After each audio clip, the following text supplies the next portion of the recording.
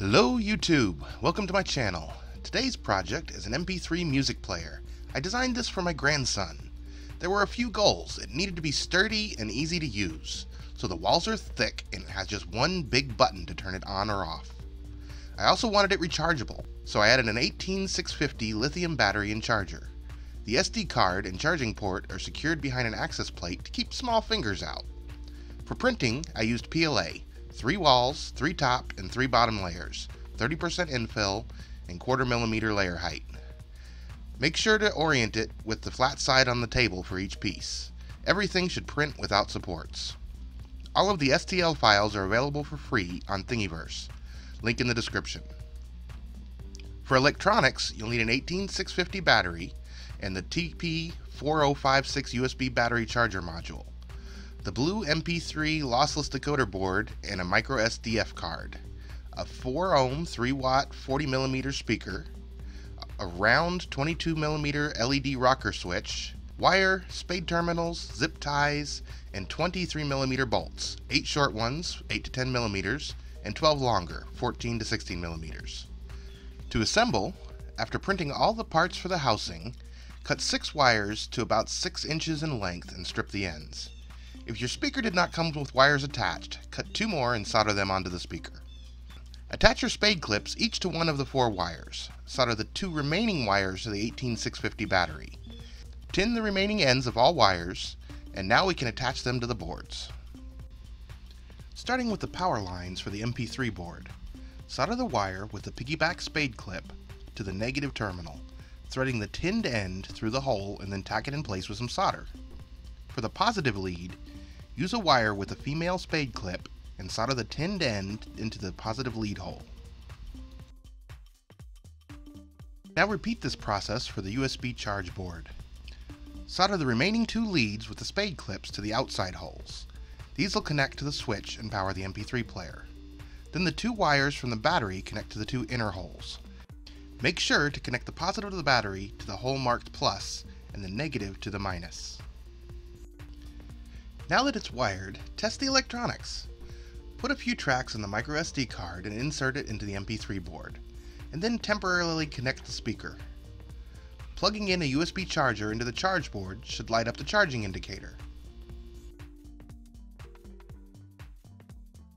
Then if you connect the positive and negative leads between the USB board and the MP3 board, it should start playing music.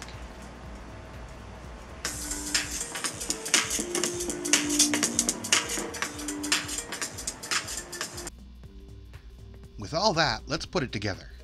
Disconnect the speaker and thread the speaker wires through the speaker clip ring.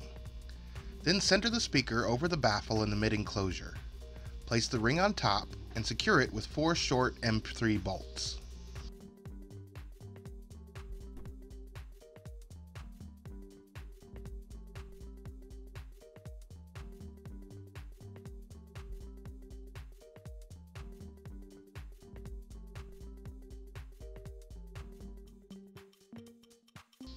Next, press the button into place on the top panel. Now, take the bottom panel, place the battery, USB charger board, and MP3 board into place, and then secure the 2 boards using the part clip and 2 short M3 screws.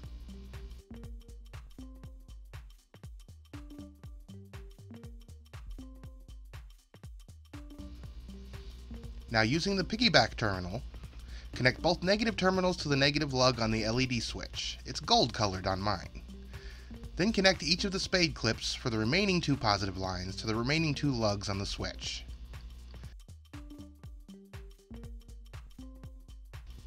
To connect the speaker, loosen the screws for the terminal block on the MP3 board. Then thread one end of each of the speaker wires into a spot on the block and tighten it up to secure it in place.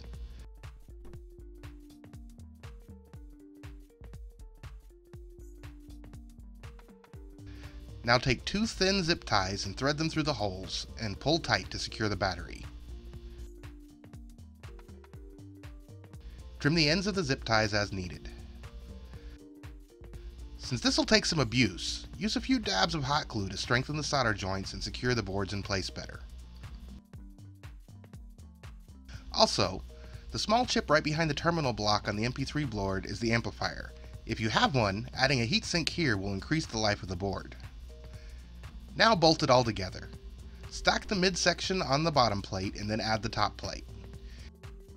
Using the longer 3mm bolts, secure with 2 bolts at the front of the top and then 2 at the front of the bottom.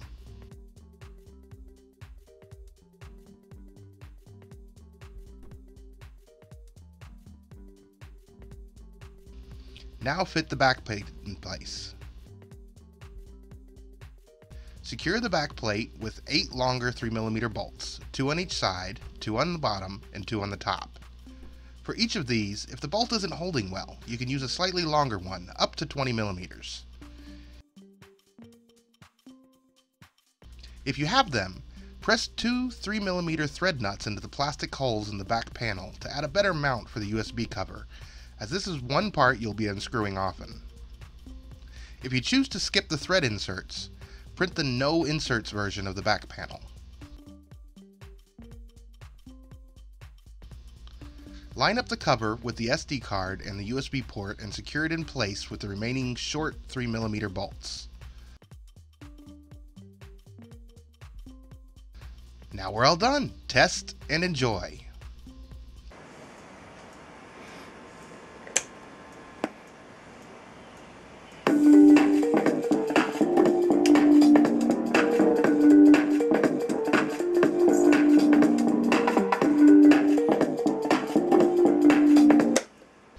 That's it for now. If you enjoyed this and you'd like to see more, drop me a comment and subscribe and like the video.